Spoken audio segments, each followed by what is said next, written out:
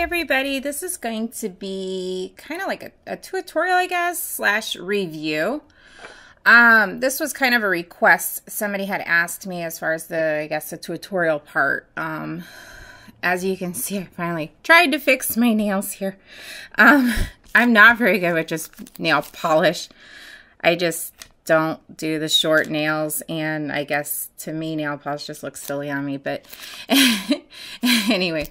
The reason for this is I've had some people ask me on my store if my mixes can be put in nail polish. And the answer is yes. I actually did this one.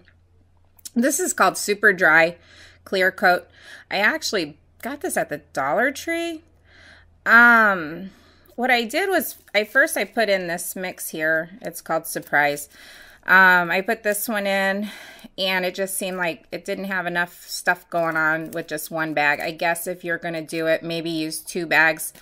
And then, of course, you're going to have to take some of the polish out to put the glitter in, and then add more polish back to make it the consistency you'd like. But with just 1 bag of glitter for this size polish was not enough. So I went and added my other mix to it, my Fly a Kite mix. So I have these 2 mixes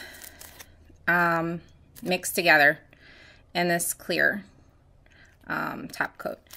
And my first thing I noticed was probably don't use a fast drying nail polish, because the first thing I noticed was it dries so fast that it was getting crusty. But I mean, it's doing good. I mean, it's fine. I guess it works. But I don't know, maybe leave your feedback down below on what you think about that. This is, I just probably would use a regular top coat, probably not the fast dry one. But otherwise, yeah, it worked fine. As you can see, what I did was I put some of this on first. This is Cinderella by Sinful Colors. I put this on first, and then this on top.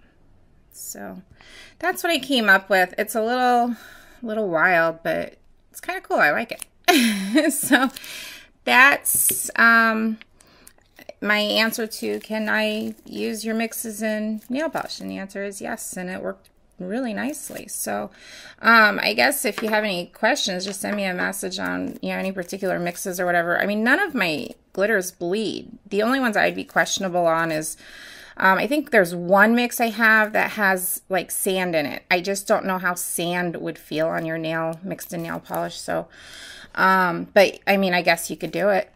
So, but yeah, everything can be used in nail polish that I carry. So the next thing I'm doing is I'm just going to do like a review, and this is not something that the company asked me to do. This is something I paid for these myself, and this is just me kind of trial and error learning different things with gel top coats. I typically do acrylic on my nails, but I do like to put the gel on the top to make it shiny, and I'll use the gel if I'm going to lay like caviar beads or whatever, rather than using super glue. So I have 3 gels that I bought on my own. These are my opinions of using these brands. Now I'm going to show you the one, this is probably my least favorite. This one I bought, it's from Beauty's Factory. I got it on eBay. This one is kind of runny, I guess. Definitely 2 minutes. It's fine. I mean, if you want to do practice nails and you don't want to waste your good stuff, it works great. But you need 2 coats for sure, and it is runny, so you want to put it on thin. Otherwise, what happens is it runs down the side, and you do get the gel bumps, which kind of sucks. So, I mean, this one's, it's good for practice, I guess. That's my opinion again. You can leave your opinions down, what you think of it. Maybe I'm just using it wrong. I don't know, but I don't think I am. So the second one, this one is okay. This one I actually like better, believe it or not. I bought this on eBay. It's the Mile East brand. This one's a little bit thicker. Still, I mean, if I'm using it on my own nails, I will do 2 coats of this one too. And again, you run into that problem of doing it, you know, not too thick where it'll run, because this one will run too. But this one, what I use this one for mostly is if I am doing nail art and I do put the caviar beads on, this is the one I will go to rather than wasting my expensive top coat gel. So this is my go-to for that, for adding, you know, decorations or whatnot. This one is just for practice if I'm doing like practice nails or whatever. So far my all-time favorite, the one I've tried, and I've tried a couple other brands. I ran out of those, and I just, you know, I ended up buying this one here, and I just stick with this one ever since. The ASP top coat. This one's really nice.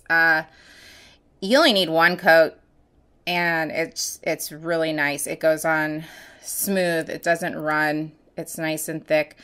It is a little more expensive. That's why I say I'll use this one to put the little embellishments on, or caviar beads or whatever, just as a adhesive.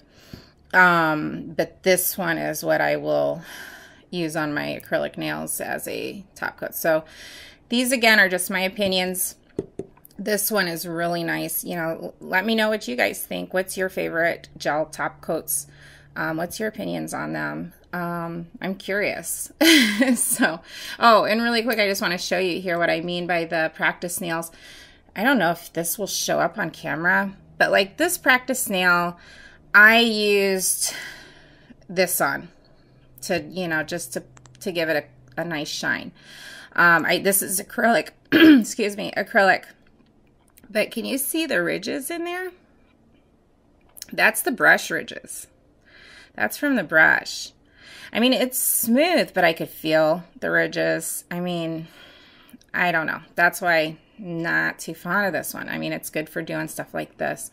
I used the ASP just to kind of show you on this practice nail. Look at that. One coat. No ridges. Very smooth. Just one coat. This was 2 coats, and you can see those ridges. So anyway, again, my opinions. So anyway, I hope I didn't make this video too long. I just wanted to do that really quickly. And yeah, leave your comments below. Let me know your feelings on different gel top coats. I'm curious. So anyway, thank you so much. Talk to you guys later. Thanks for watching.